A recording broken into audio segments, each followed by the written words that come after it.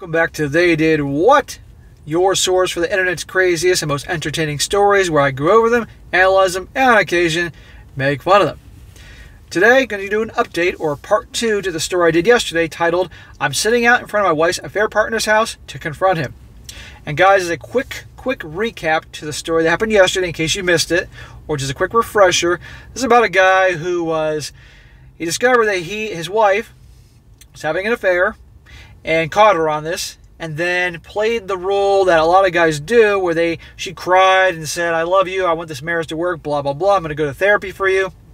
Went along with it, did the therapy thing, bought her a whole song and dance, and then 3 months later he discovered, guess what, she's still seeing the dude, and not just talking to the dude and seeing the dude, still hooking up with the dude. And that's how he decided it's over. He went over to the affair partner's house and confronted him, and the guy literally sold her down the river in terms of what was going on. And they waited till their therapy and then gave her the divorce papers and said it's over. And they ended with him going to her parents, the in-laws, and telling them exactly what's going on, looking them straight in the eye and saying, this is why we're getting divorced. She was having an affair, blah, blah, blah. And everything ended cool. And now it picks up where he's going to talk to the guy that was doing his wife. He contacted his wife, and he's going to let her know what's going on and what happened. And you're going to see how that goes. And then also another confrontation he has with his wife here. So this saga continues. It's interesting.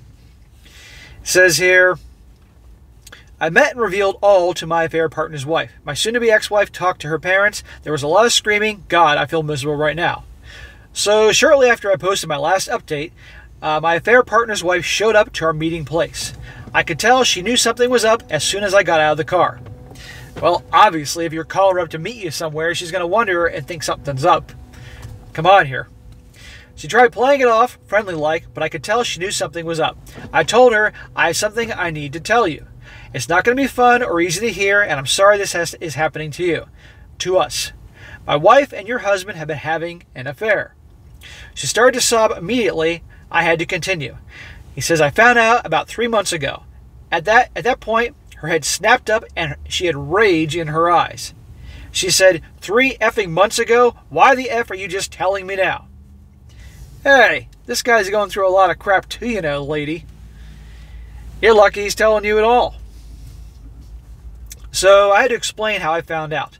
What I did when I confronted my soon-to-be ex-wife, and how we were going through marriage counseling to save our marriage. She listened, nodding, until I got to the part where I found out that they were still seeing each other. She started to cry once again. He says, look, I have to stop here for a second. I'm crying now as I write this. I feel awful just putting this out into the world, like I'm spreading someone else's misery around. She did nothing to deserve this. Truth be told, I feel absolutely horrible about telling her. She has a right to know. Of course it's not going to be easy. You know, the old don't shoot the messenger. Well, she's shooting this guy as a messenger, but he had to tell her.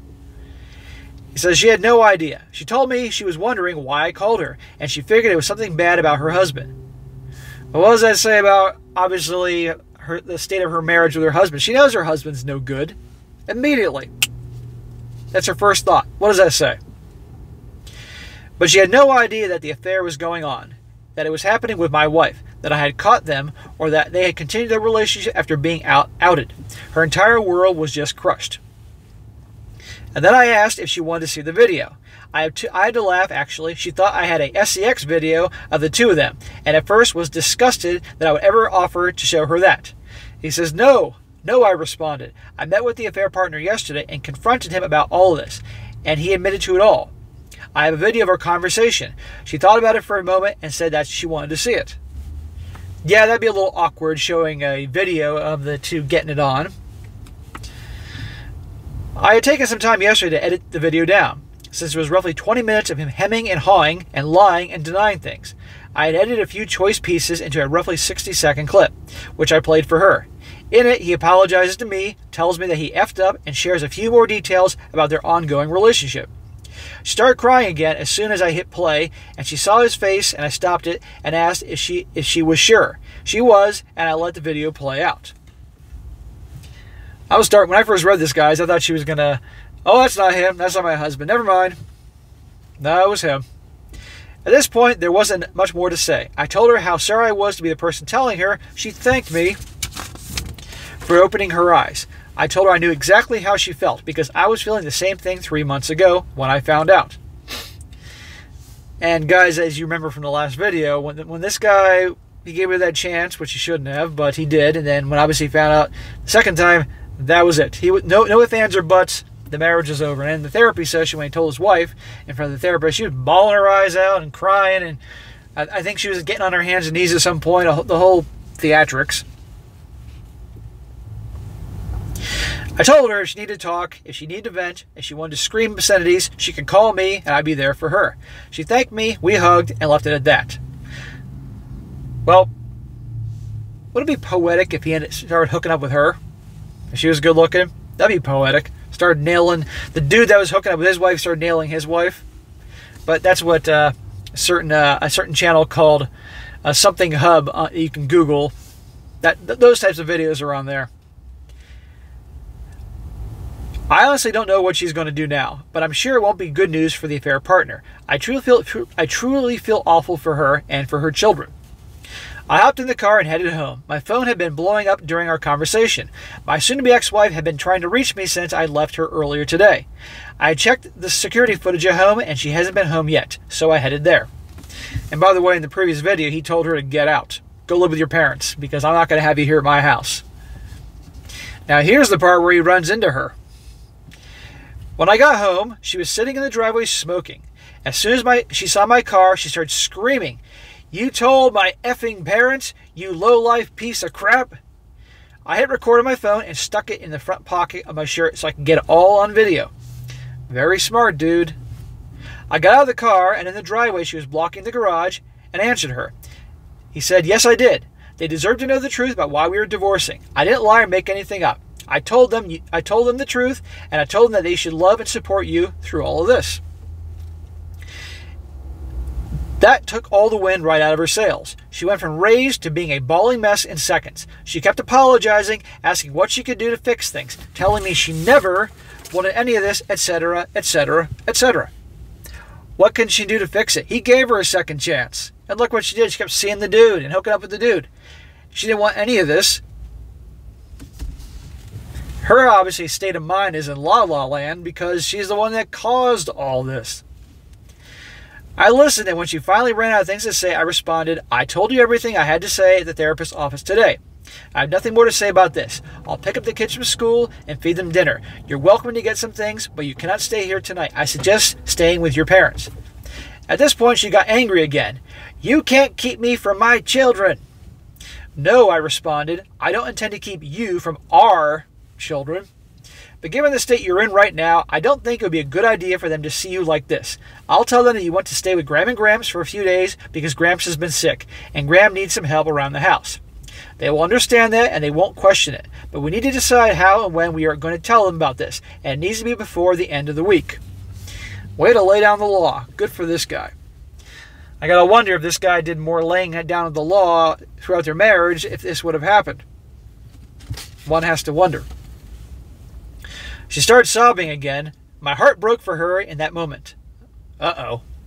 I saw the woman I loved, the woman I married, the woman I pledged to spend my life with, raw and emotional and lost and hopeless. I hugged her and told her I was sorry. Oh, shit. You should not have hugged her. You can feel those feelings deep down because, yeah, you're with her all that time, and you loved her, and she's the mother of your kids, blah, blah, blah. But don't start getting weak. It's not going to go well. Well, look what happened last time you got weak and you gave her a second chance. She kept cheating with that dude. And don't go hug her. Remember, the waterworks can come like this. They're Jedi Masters at that, or well, Sith Lords. I hugged her and told her I was sorry that this was happening. What are you apologizing for? She did this. But that this was the result of her decisions, and that I would no longer stand by and be married to a woman who would treat me like this. Okay, you redeemed yourself.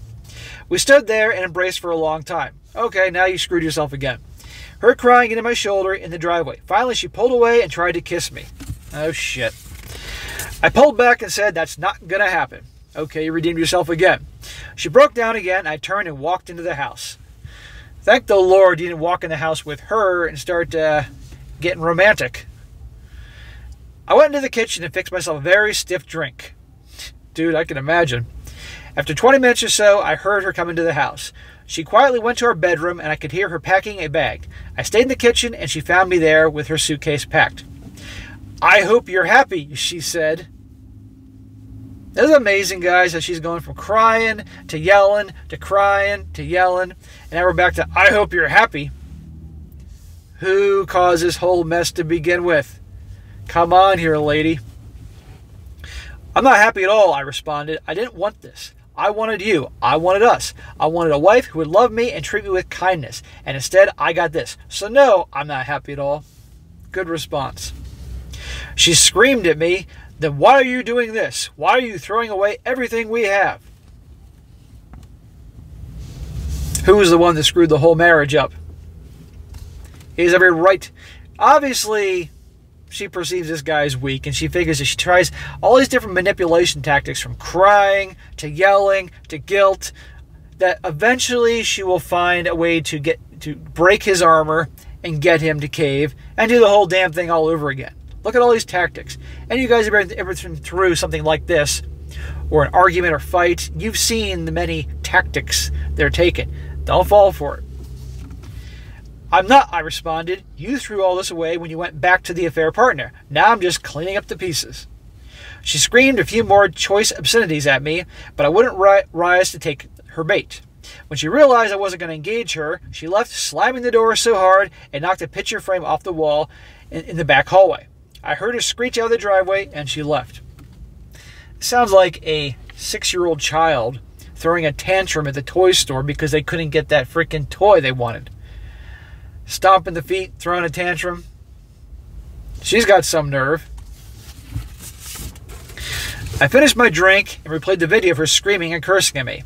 If things got bad, I've got enough video evidence to keep myself protected legally. I picked up the kids after school and brought them home. I explained that Mom is going to be staying at Grandma and Grandpa's for a few days. The kids were sad, but didn't ask any questions. We played, ate dinner, and they were getting ready for bed.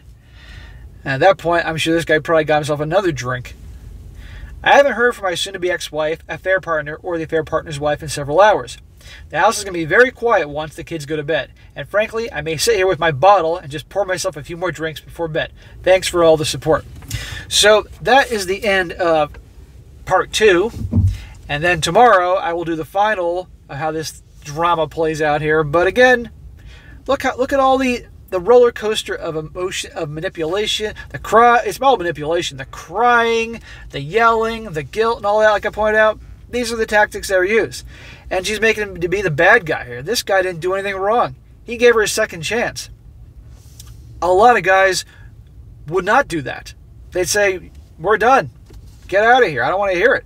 She got a second chance, and it was, the guy obviously meant well, and he wanted to be the better man, the better person, the better husband, better father, and look what I got him. And I mean, and you can get, for those of you who are married, if you're with somebody a long time, it can be a roller coaster of emotions. Because it's like, oh, this is the mother of my kids, or this is the woman that I was once in love with, and blah, blah, blah, blah, blah. The roller coaster of emotions. But at the end of the day, there's no trust. And she did this. And even after a second chance, she did it again. I guarantee if he took her back, maybe there'd be a break to all this. But eventually, it would happen again. Once a cheater, always a cheater. A leopard does not change his spots. And unfortunately, she would see his kindness as weakness, because there are people out there that do that. It's absurd. And you want to live in a world where you can treat your significant other, the one you love, with absolute kindness and love and respect, and do all these nice things and blah blah blah, and put them on a pedestal. And there's a puddle on the street, you throw your freaking jacket on, they can walk over. But you do that crap, the kindness is mistaken for weakness. You're taken advantage of. And there are some people in this world that will really do that. Perfect example here. Anyhow, guys, I've gone on long enough, so that is it for today. Be sure to comment down below what you think about this. Let me know what you think about him hugging her. I think that was not a good idea. And I will get to part 3 tomorrow. And be sure to like the video, share with your friends, and subscribe. And I'll catch you next time.